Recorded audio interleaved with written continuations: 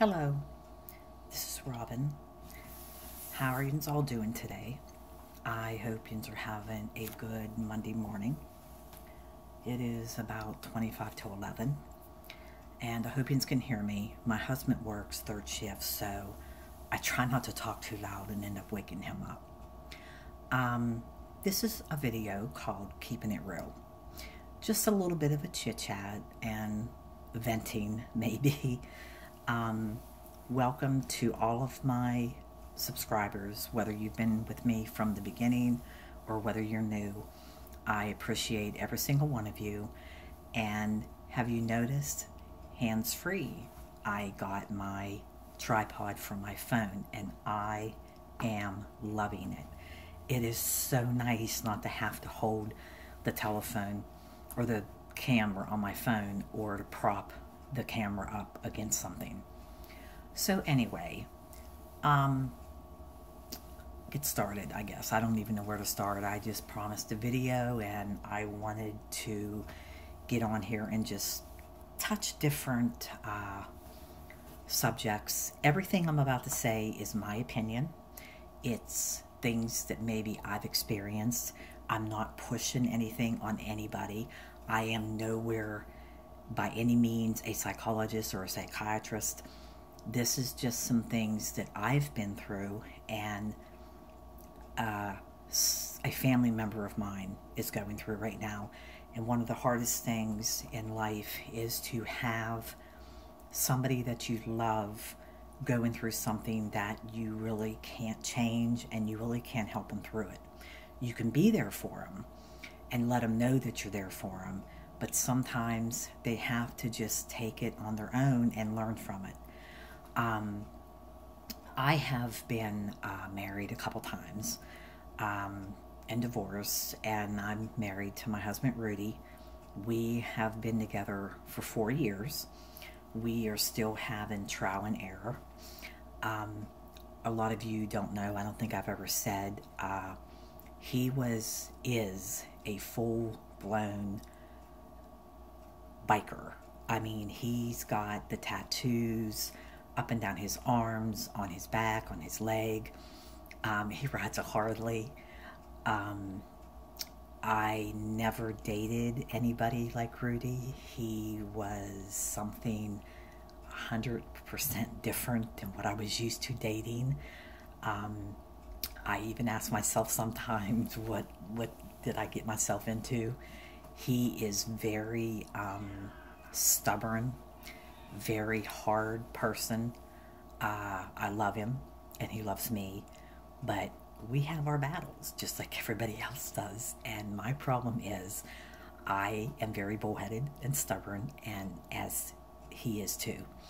So we butt heads, but I have always wanted a tattoo, and my mom has always raised me not to, adventure into those kind of things. So when I met Rudy 4 years ago, we started going to a bike rally. It's called Little Sturgis.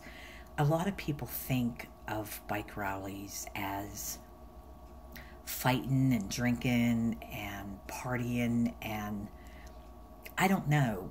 If you haven't actually attended one, you really don't know what to expect, as I did not know what to expect. I was scared to death the first time. There is drinking. People do party. They're loud and obnoxious, just like, a lot of people are at parties once you get a couple belts under your belt. I don't drink, except for iced tea or flavored water. My husband will have a beer once in a while. But we met some of the nicest people that you would ever want to meet. And I met a lady there that does not drink anything but iced tea also. And we hit it off. And the last 3 years, well, the last 2 years that we've went, the first year, that's when I met her. The other 2 years we went was mainly to hook up with the couple that we met 3 years previous. It's someone to hang out with. They always have really good bands. The food is awesome, awesome. And just to see all of them motorcycles lined up row after row after row, it is really, really amazing. Um, but I'm not a biker chick. I never was. I do wear a lot of the Harley Davidson clothing, um, but it's just me. I'm not no different from anybody else. Um, we work, we live, we pay bills, we buy groceries. We just, ride a Harley. Um, just in the summertime. And I'm telling you, to experience that open road and that wind, it is just amazing. Um, I am on the safety side. I do wear a helmet. Unlike my husband, he will not wear a helmet. And I have preached and preached and preached at him. But anyway, oh my goodness, I'm already in 6 minutes and I haven't really said anything. A subject I want to touch on is the family member that's going through some problems. One thing, if both husband and wife are not into making the marriage work, there is nothing other than God that's going to solve it. It takes two to make a marriage work. You cannot do it with one. No matter how bad the one wants it to work, and no matter what they say, or no matter what they do, or no matter what they try, if the other one is not into it, they're just going to drain themselves. They're going to end up hating each other. So if it's done and it's over, the only thing you can do is to move on. And I know that is the hardest thing to do. Believe me, I've been there. I've done that a couple times. And it is sad. You spend all those years with one person, and then it's like, where did it go? What happened? It's like the day they decide they don't want you no more, it's like all those years you've been together, it's like, where did they go? Who's that person that I met and that I married and that I was married to for all them years? It's hard to understand. It doesn't make sense to me. The best thing you could do is try to end friends, but you need to just let it go. Again, if there is a possibility that you feel that there is a way to connect, to stay connected, to stay married, then do it. By all means, go to counseling, go to a pastor, whatever you need to do, but you both have to want that. If you both do not want that marriage, it's not going to work no matter how bad you want it to work. It's I just wanted to touch base with that. And maybe, Jens could pray for, I really don't want to say who it is, but it's a close family member that's going through this. And it just kills me because there's nothing I can do. I just let them know that I'm here if they need me. They can vent, they could cry, they can whatever. If they just want me to come hang out with them, they already know that's 100% guaranteed. I just wanted to say another thing. I think I mentioned my children. April was my youngest, and she's married. They've got 3 kids, Justin, Brianna, and Faith, and my step-granddaughter, Kaylee. I don't even include her as a step. She's my granddaughter. My middle son, Scott, is married, and they have 3 children. Destiny is the oldest, then Scotty, and then Jonathan. And then my son, Larry, is the oldest, and he's married. And they have, he has a daughter and a son, Tamara, and she's the oldest grandchild. She's the one that's 19. And little Larry, they call him LJ. And he's the baby. He's 2.5, and he is just something else. But I just figured that, I'd call this video Keeping It Real.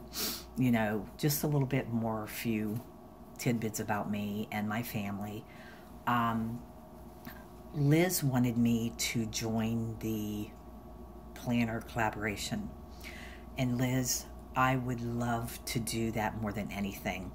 But the only reason why I'm kind of backing out and not wanting to join that right now is because March the 25th, I am going in for the surgery on my left arm.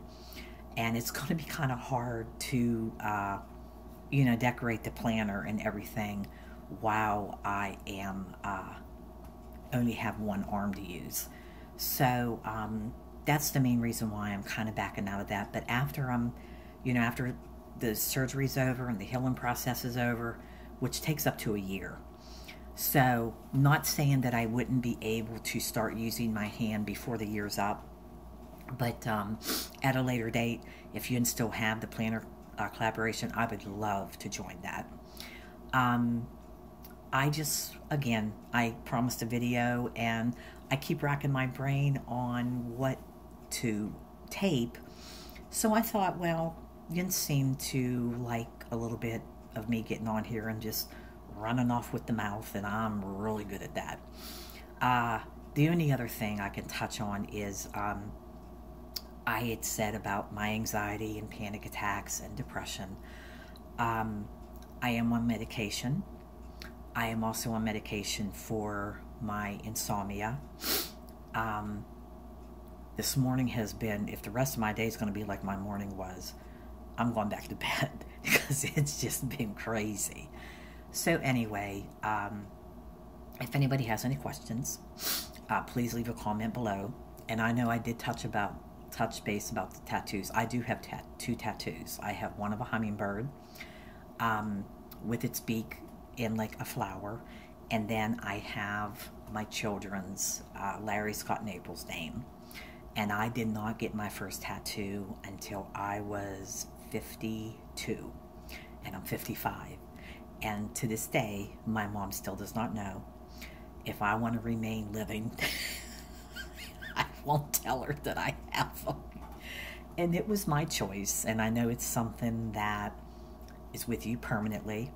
That's why I thought long and hard about getting them, and that's why I got the two that I did. I wanted my kids' names, and the other tattoo is a remembrance, even though she's still living, of my mom.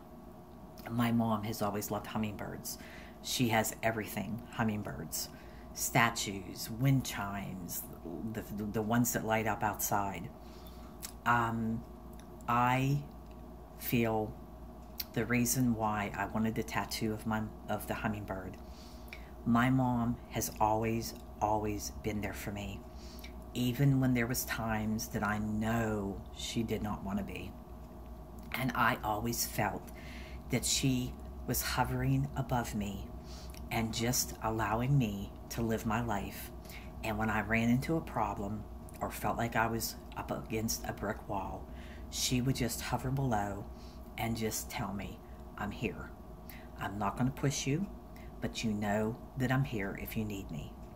So that's why I got the hummingbird tattoo, just a remembrance of my mom. And